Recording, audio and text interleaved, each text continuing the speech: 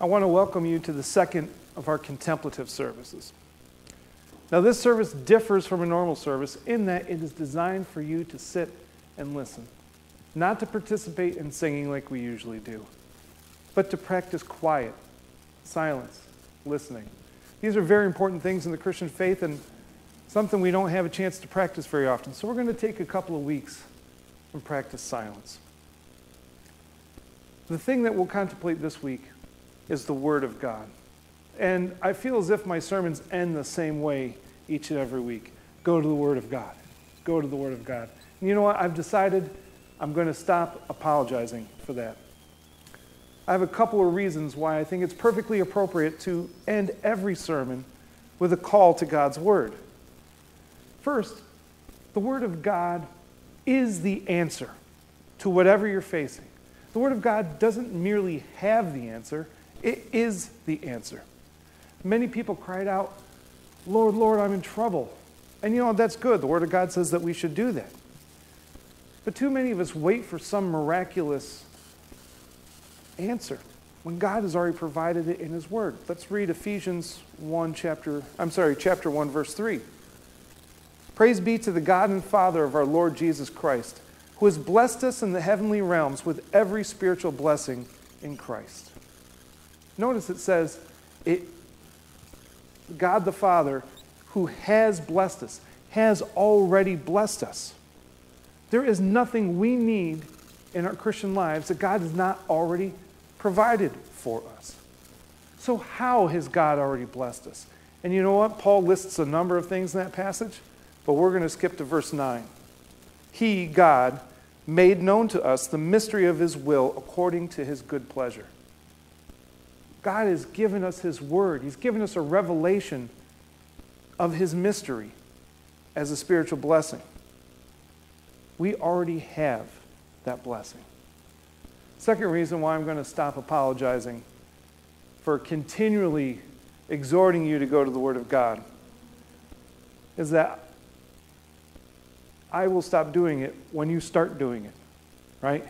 I will no longer need to tell you to go to the Word of God when I see that you guys are going to the Word of God. And I'm sorry if that sounds offensive. I'm sorry if you feel as if you invest some time in the Word of God and I'm telling you, well, that's not enough. But if you understood what you have in your hands when you have the Word of God, you realize, well, it probably isn't enough, right? Too many of us read the Bible when it's convenient for us, when we have nothing else going on. I don't know of too many Christians that skip doing things that they want to do in life so that they can study the Word of God. But that same Word tells us that the kingdom of God is like a treasure buried in a field, and we should sell everything that we have to buy that field. Why? Because the treasure that's in that field is more valuable than everything that we have. Some of you might be thinking, well, you know, poor peasants in Palestine, when the Bible was written, sure, that treasure's worth more than they have. No. This treasure, the Word of God, is more valuable than anything any of us have. It's more valuable than the net worth of Bill Gates, of Jeff Bezos, of Warren Buffett. Warren Buffett would actually become a richer man if he sold everything that he had, if he got rid of everything that he had and gained only the Word of God in return.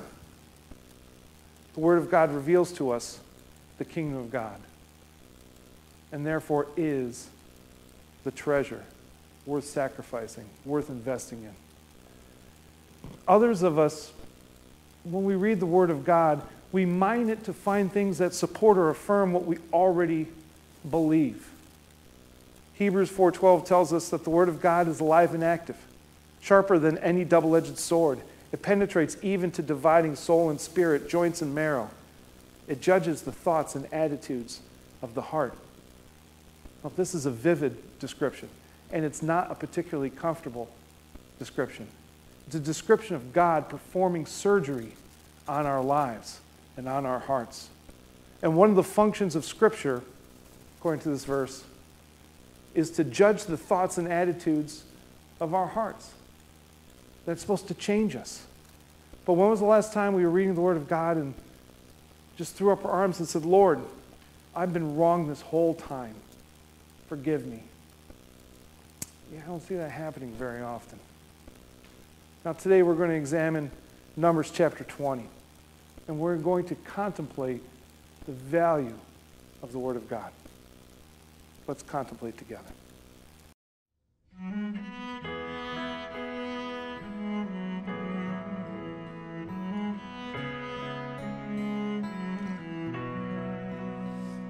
behold the wondrous mystery in the dawning of the King. The theme of heaven's praises, robed in frail humanity. In our longing, in our darkness, now the light of life has come. Look to Christ who condescended, took on flesh to ransom us.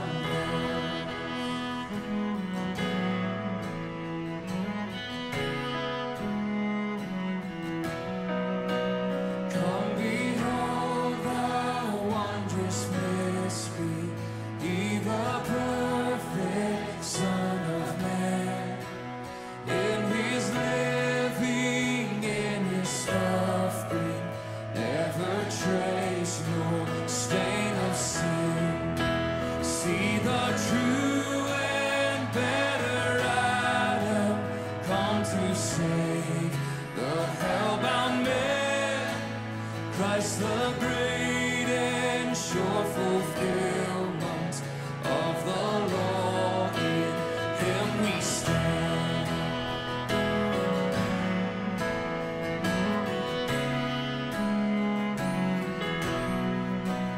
Come behold the wondrous mystery, Christ the Lord upon the tree, in the stead sinners hangs the Lamb in victory. See the price of our redemption. See the Father's plan unfold, bringing many sons to glory. Grace unmeasured, love untold. Sing of love untold.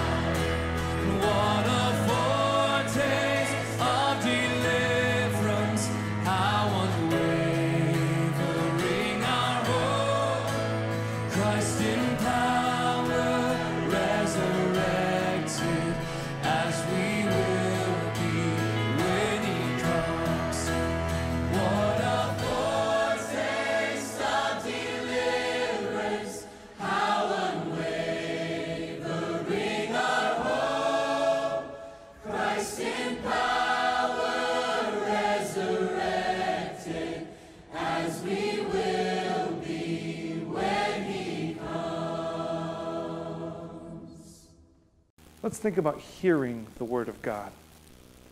In Numbers chapter 20, Israel was in a bad place. Israel had been wandering around for almost a generation. A lot of the old leaders are dying off. The Israelites were looking to Moses for leadership, and they were disgruntled. They grumbled and complained. And in chapter 20, they were grumbling about water. They didn't have water. So Moses did what he always did. He went to God and asked for water. Let's start reading chapter 20 and verse 6. Moses and Aaron went from the assembly to the entrance to the tent of meeting and fell face down, and the glory of the Lord appeared to them. The Lord said to Moses, "Take the staff, and you and your brother Aaron gather the assembly together. Speak to that rock before their eyes, and it will pour out its water. You will bring water out of the rock for the community so they and their livestock can drink." This is a passage describing the word of the Lord coming to Moses. Now let's just pause for a moment and think about how incredible that is in and of itself, that God would speak to us. I feel like a lot of us just kind of assume, well, of course God speaks to us because we're worth it. We're so valuable to God. Yeah, not really. But God chose to speak to us anyways. God arranged things so that we could experience the glory of God. Now here's a little side note. I find it fascinating that in Exodus, Moses, mankind could not bear the glory of God, not directly. But if you ever notice, as you go through Scripture, mankind has more and more opportunities to bear the glory of God, to experience the glory of God. And then finally, we have the ability to see God face to face. Why is it that it transitions that way? That's going to be a writing project of mine someday, and just something interesting to think about, but let's return to the word of the Lord. After Moses and Aaron experienced the glory of God, then God himself spoke to Moses and Aaron. And even though God spoke in a manner which is intelligible to mankind, God's speech and our speech is still different, right? First, God's speech is effective. God speaks and things happen, right? God said, "Let there be light," and light was. Light didn't have a choice but to be. I come home from work and say, "Let there be dinner," and nothing happens. It's curious. I don't understand it. The second reason why God's speech and man's speech are different is that the word of the Lord is actually an extension of his character. God cannot lie. God cannot change. God cannot be anything less than true or holy. Therefore, the words that come from God, that are generated by God, cannot be anything but truth, cannot be anything but holy. It cannot lie. It cannot change. When we speak, when you and I speak, we reflect the sin that's kind of infected our very being. In fact, a lot of us gain a lot of entertainment out of that fact. My wife and I just finished Homeland Season 7. It's a spy series, right? And 80% of everything that's said in this series is a lie. And it's so entertaining to figure out who is believing what lie. Now, for the record, lying is bad. Yet spy movies are awesome. There's nothing wrong with spy movies. But it illustrates the fact that when we speak, we can lie. God can't do that. He actually has an inability to do that. Think about that. Right? The third reason why God's speech and man's speech are different is that God's words are automatically authoritative. So that when God speaks, we need to listen. When I was in the Army and we were given a task to do, privates would squabble amongst each other. Oh, let's do it this way, let's do it this way, blah, blah, blah. When the first sergeant came around, highest enlisted person in a company, and the first sergeant says, "Do it this way." Well, guess what? Privates did it that way. And we serve a God that when he speaks, kings and generals stop to listen. And so should we. You know, this is how things were supposed to go. But as we continue through the story, we realize this is not how it went. Something went wrong. Let us think about applying the Word of God. And there's been some confusion around this story, especially the Sunday school version of it. So let's break it down. Let's go to verse 9. So Moses took his staff from the Lord's presence, just as he commanded him. He and Aaron gathered the assembly together in front of the rock, and Moses said to them, "Listen, you rebels. Must we bring you water out of this rock?" Then Moses raised his arm and struck the rock twice with his staff. Water gushed out, and the community and their livestock drank. Is this really what God asked Moses and Aaron to do? God commanded them to speak to the rock. But instead, Moses struck it. God wanted to provide for the physical needs of his people, but there was something that God wanted even more. God wanted to teach his people a lesson. He wanted to teach them of the power of the Word of God. But instead of demonstrating the power of God's Word, Moses used his own strength. He used the spectacle of his staff. And there's two problems with Moses' action here. First, Moses gave in to our human desire for spectacle, for signs, for wonders. Moses was an immensely patient leader, but the grumbling and the complaining overwhelmed him. Moses kind of snapped. He lost his temper, and he lashed out and struck the rock. This is not unlike the episode in the Gospels when the teacher of the law came to Jesus and said, well, Jesus, if you'll only give us a sign, if you'll only do us a wonder. Jesus responded, only a wicked generation asks for signs and wonders. Jesus had already performed many miracles among people, but apparently these weren't good enough for the teachers of the law. Or maybe they didn't see it firsthand. They wanted something bigger, but what the teachers of the law didn't realize is that the biggest miracle of all was standing right in front of them. God himself had become man and was talking with them. And was talking with the teachers of the law. And you know what? If that miracle isn't big enough for you to believe, no miracle will be big enough for you to believe. But the second problem with Moses' reaction might have been even more serious. Notice what Moses said in response to the grumbling of the Israelites. Listen, you rebels, must we bring you water out of this rock? Who was it that brought water out of the rock? Was it Moses? No. Moses went to God and said, God, we need water. And God came up with the solution. Use this rock. Moses succumbed to the problem that many of us face. That we don't think the Word of God is enough. When we get in trouble, we pray to the Lord, Lord, give me this, give me that, give me this answer, give me that answer. Oftentimes, God has already given us the answer. God has already provided His Word to solve whatever problem we have, but we're either too lazy to do it, or we find that we don't like that answer, we want something different. American Christians today tend to privilege the extraordinary over the ordinary. And to most of us, the Bible is exceedingly ordinary. In fact, I know a lot of Christians that say the Bible is boring, that the Bible is obscure. Churches, when they look for pastors, when I was applying for this position, I read through hundreds of job descriptions. And you'd be shocked at how many of those job descriptions say something like this, that we're looking for a pastor to make the Word of God relevant. Now, I kind of get what they're trying to say there, but the words are unfortunate because they imply that the Word of God isn't already relevant. That the Word of God is great, but it's missing something. It's missing you or I to punch it up, to make it more exciting, more effective. That's unfortunate. Moses' story in Numbers 20 had a mixed ending.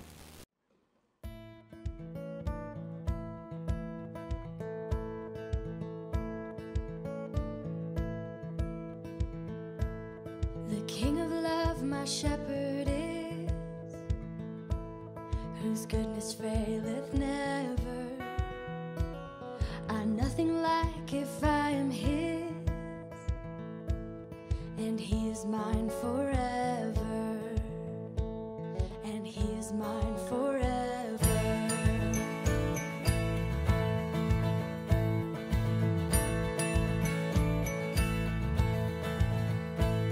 Where streams of living water flow, my ransom soul He leadeth, and where the verdant pastures grow, with food celestial feeding, never failing, ruler of my heart, everlasting, lover of my soul, on the mountain high, or in the valley low, the King of love, my shepherd is, the King of love, my shepherd is.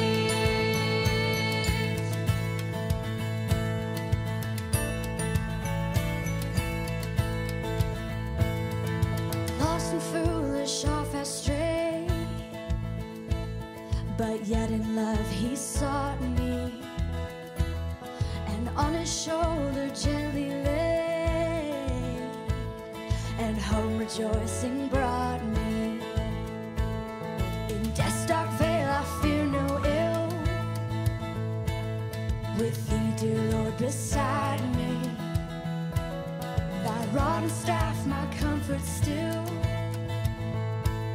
Thy cross before to guide me.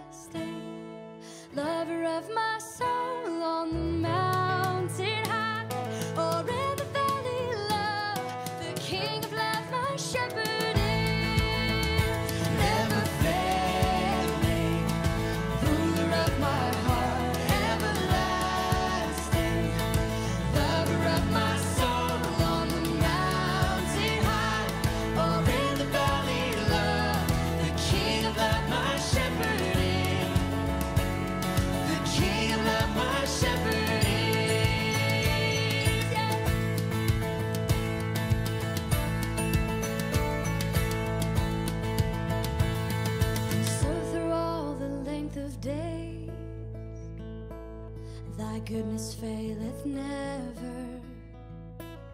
Good shepherd, may I sing your praise within your house forever, within your house forever. All right, let's think about respecting the Word of God. So what happened when Moses disobeyed God? Let's turn to verse 11. Then Moses raised his arm and struck the rod twice with his staff. Water gushed out, and the community and their livestock drank. Wait a minute. Moses screwed up. Moses disobeyed God. And yet God provided water anyways. Now there's many Americans that might conclude that the result was the same, so who cares? Right? That it couldn't have been that big of a deal. Moses may not have gotten it done the best way, but it had the same result. So be it, right? We live in a results-driven society, and the results here seem to work out just fine. Everyone got something to drink. Well, yes and no. A couple of different ways of looking at this. God proved himself faithful, even though we are unfaithful. This is the content of the covenant of Genesis 15, that even when we don't live up to our end of the bargain, God still will, because that's who he is. Actually, he can't do otherwise. He cannot change, cannot lie. Now, through our behavior, you and I may participate in that promise or not, but God will still be faithful to his promise. Here in Numbers 20, God extended Moses and the Israelites grace and mercy. Now, the newsboys tell us that grace is when we get what we don't deserve, and when we don't get what we do deserve. I'm not going to sing it from you, but think about that. When we get what we don't deserve, when we don't get what we do deserve, that is grace. But even with grace, there are still consequences. And here there are two negative consequences for Israel. First, Israel missed out on an opportunity to learn a valuable lesson about the power of God's Word. It's clear from the rest of the Bible that not learning this lesson cost Israel big time. Tremendous suffering. Thousands of deaths. Didn't have to be. Second, Moses was still not allowed to enter the promised land. You know, forgiveness of sin doesn't always mean the elimination of all consequences, right? This is why it's perfectly acceptable to send a converted serial killer to jail for the rest of his life. He may be declared not guilty by the work of Jesus, but he can still pay for his crimes. The Word of God is powerful and effective, and we take things in our own hands at our own risks. The Word of God is one of the most miraculous things you will ever encounter. The Bible is made up of 66 different books. It has 40 different authors written over 1,500 years. It's written on 3 continents and in 3 languages, and yet it has a single unified message. Nothing else like it in the entire world. The more you learn how that this book came to us, the more you will be confident in its divine origins. The more you learn what this book says to us, the better equipped you'll be to face whatever situation you can come in contact with. This book isn't merely an historical record about Christ. This book is Christ. The Apostle John tells us in the first chapter, actually the first verse of his gospel, in the beginning was the Word, and the Word was with God, and the Word was God. That verb there, was, in Greek, is kind of like a grammatical equal sign, that the Word equals God, God equals the Word. How many times have we prayed to sense the presence of Christ, and yet the Bible is right next to us and we never cracked it open? How many of us have prayed for God to give us an answer, and that book stayed closed on our nightstand? How many times have we prayed for the guidance of the Holy Spirit, and yet we never turned to the Word of God? Remember, according to Ephesians 1, God has already given us every spiritual blessing. The Word of God is remarkable. There's nothing like it, because it is the words that come from God. Let's pray. Lord, may we never abandon the quest to dig deeper into your word. May we never give up on learning about you, of understanding you deeper and deeper. And Lord, whenever we're in trouble, I pray that you develop within us the habit of going to your word. Lord, you've provided other ways in which to connect with us. But at the end of every one of those paths is your word. I pray that we go there by the most direct means possible. We ask this in your name. Amen. Thank you.